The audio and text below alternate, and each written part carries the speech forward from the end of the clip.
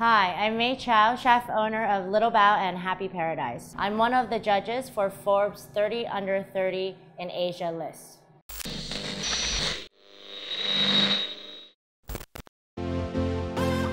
This year as a judge, I'm looking for a unique entrepreneurial spirit, someone who's able to carve a niche in their own segment. I'm also looking for a certain potential to be huge in the future as well. I think the general misconception of younger entrepreneurs is that they might not know as much as their elders or someone who's a bit more senior.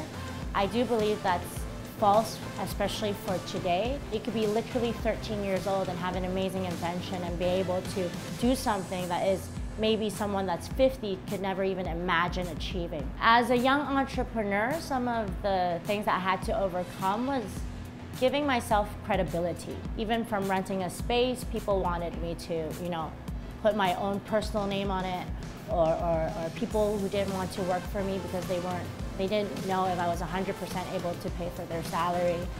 Things like that, you really had to be convincing and share your vision with them. The best advice I've ever been given was when I was getting very successful and I was questioning if I was good enough. And I had a mentor that told me that, people elected you or selected you because they actually love you for what you are doing and who you are. And so as long as you keep yourself open and continue to be who you are, you should be fine.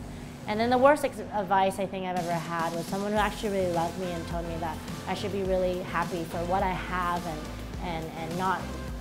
just settle and not ask for anything more. Asia's startup scene is really exciting for me because I really do feel that in Asia, people are still very hungry.